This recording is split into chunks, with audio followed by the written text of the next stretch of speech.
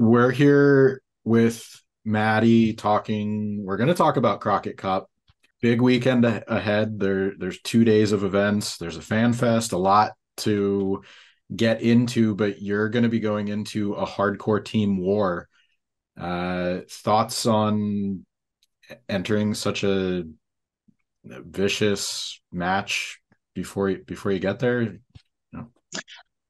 I mean, it's hard to prepare for, I feel like. There's just so many elements in that match. And I feel like Pretty Empowered almost has an advantage just because they know each other.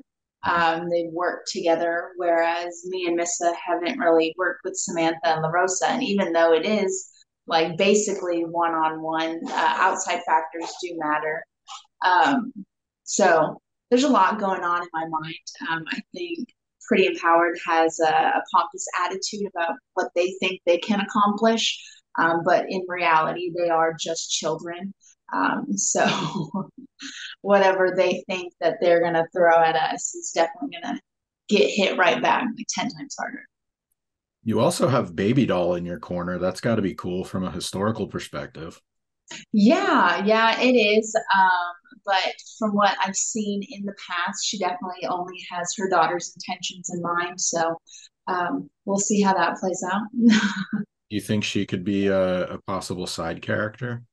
No, she is a side character. She is. Okay. Not a possible, she is. Okay. One other thing I did want to bring up is you're going into this match, hardcore team war. There's obviously an emphasis on there's going to be weapons. It's going to be pretty hard hitting, brutal.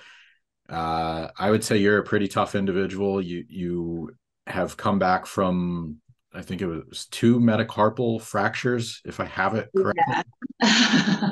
Any adjustments you maybe had to make after returning from that?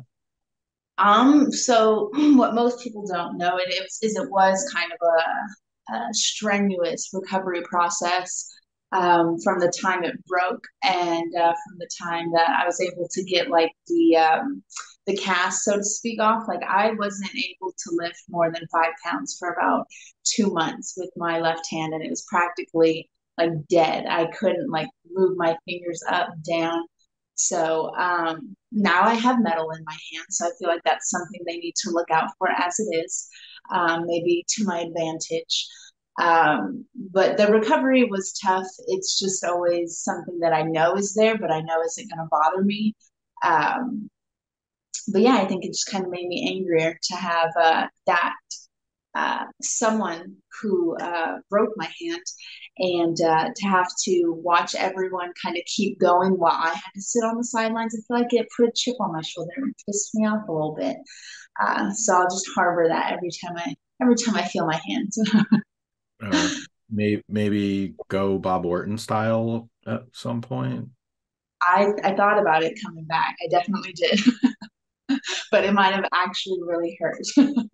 No, that was one injury. I know, not to peek behind the curtain too much, but I know part of it.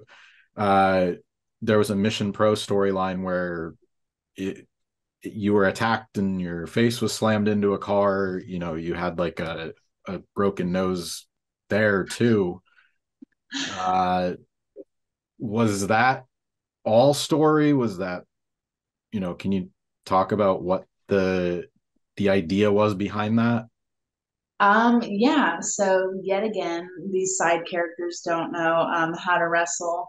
And I basically got hit in the nose and someone broke my nose. So it was a little bit of both because I was out, but it was not a car. But don't tell Mission Pro. It still might have been Jasmine. Uh, that part I will not disclose. But yes, someone did break my nose. You've been a big part of NWA. Obviously, we're talking about the Crockett Cup, June 3rd and June 4th coming up, but you're also one half of the NWA World Women's Tag Team Champions with Missa Kate. You already talked about that briefly, but what's it been like? Just a you kind of mentioned like your team itself is a little new. You don't have the history as maybe Pretty Empowered does, but over 100 days as champions so far. So what's sort of that been like? Just finding chemistry with each other and just representing the NWA as a tag team champion. Yeah, it's been good. We definitely are two very A-type personalities. And so sometimes that works really well together. Sometimes we butt heads. But I think we're both very honest, blunt people to where we are able to eventually have the same end goal and move forward. So working together, we are learning each other. We're like same, but different. I'm very I don't know, you think of like Texas and you think of like rough in a sense. For me, I am very like blunt. When I wrestle, my style is like I like to beat the crap out of people. And she's from Chicago, and you think of Chicago, and you're like Chicago.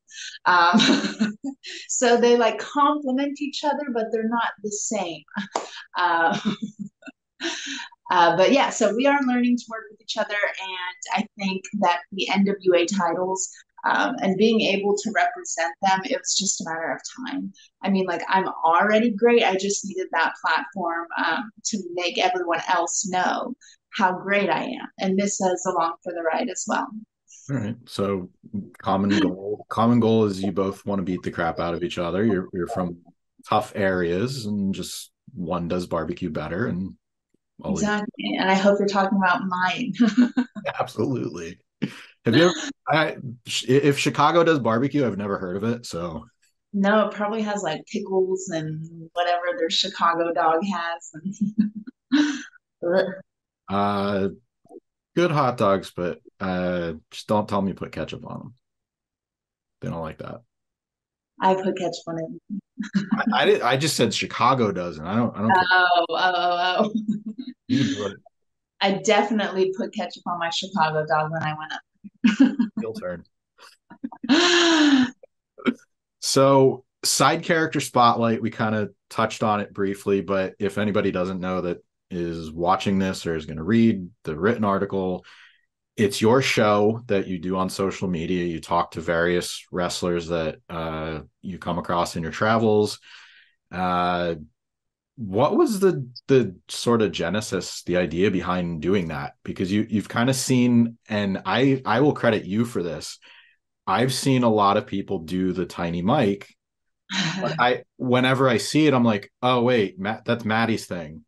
And somebody else is like, I said that to you. They were like, no, that's like, I'm like, no, like I saw her do it first, so like that's who I say I'll give credit to because now it's you did it first, and now everybody's kind of following. It was like a Major League Baseball player was doing it, and I was like, um, I saw her do it first. So what was sort of the idea behind doing it?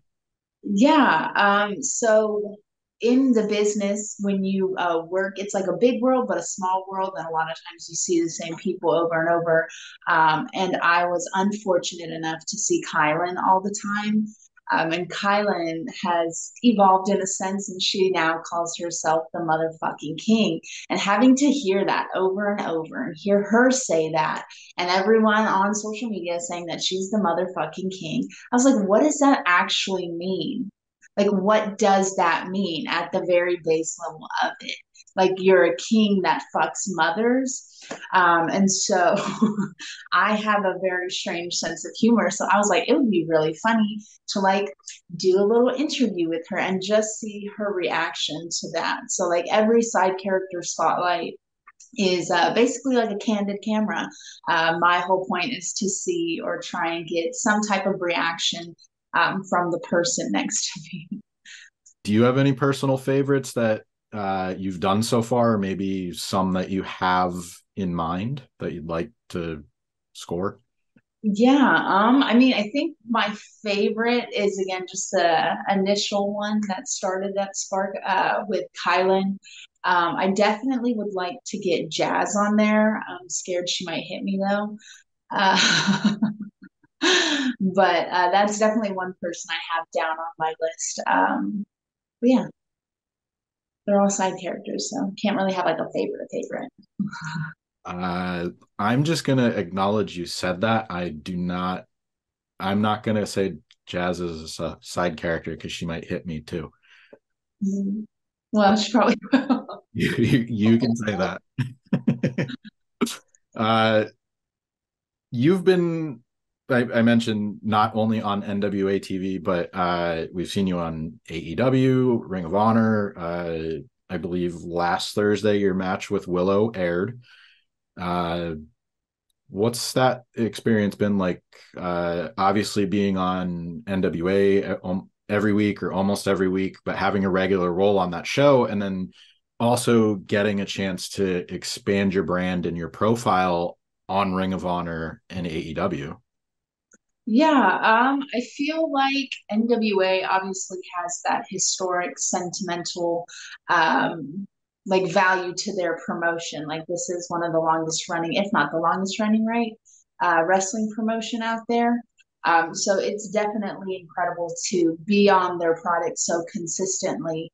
I feel like though getting to branch out and do other promotions like AEW and ROH, it's a different vibe.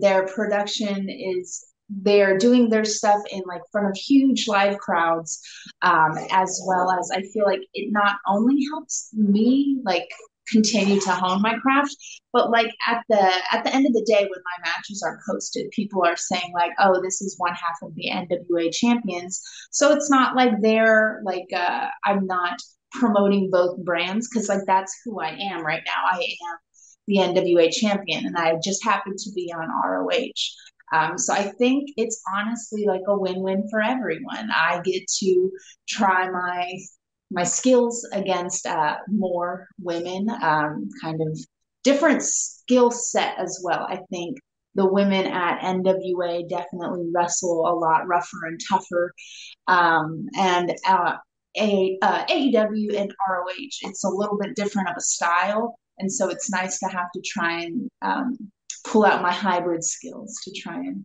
get the win.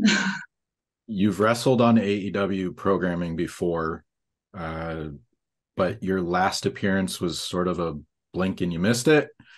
Uh, you were in the Mr. Softee thing at uh, I forget what city it was, but Roderick Strong and Chris Jericho were fighting. You were behind the counter. Uh, did you know, like, how did that come about? Did you know that you were going to be shown on camera, or what was that all about? I mean, I it was in Austin, and so I was there doing work with them, and I was just informed that they needed someone in a space, and so I volunteered myself. I was like, I'm not sure what's about to happen, but it sounds like a me job.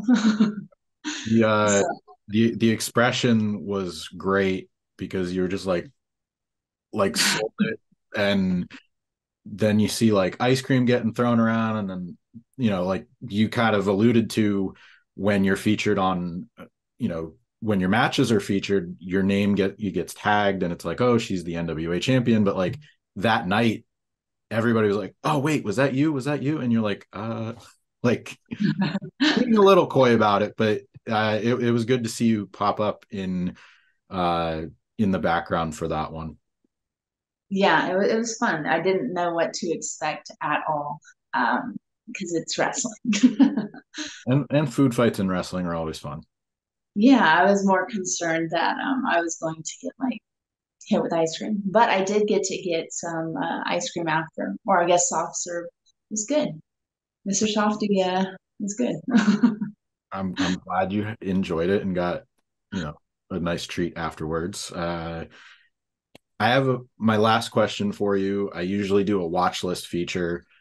Uh, Going into the Crockett Cup, I know this is a hardcore team war, but is there any match that maybe highlights who you strive to be as a wrestler overall? Maybe not one that highlights your hardcore fighting skills, but just one that you really want fans to, sit down and watch and be like, okay, here's the Maddie I'm going to get. every time, or just one that's memorable for any other reason?